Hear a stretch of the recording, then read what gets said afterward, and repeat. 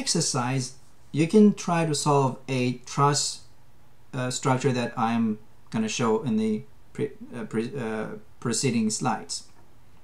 So you can write an ANSYS APDL script to derive the following results: nodal displacements and nodal reactions and element stresses.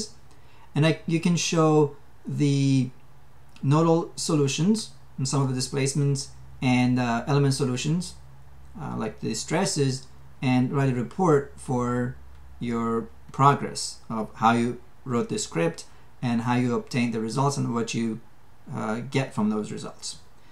The truss that you could work on is this that is shown in here. It has 5 nodes and multiple elements. Pay attention that the display or the lengths are in feet, so you have to convert them into inches, or convert these inches into feet if you like, before running your simulation.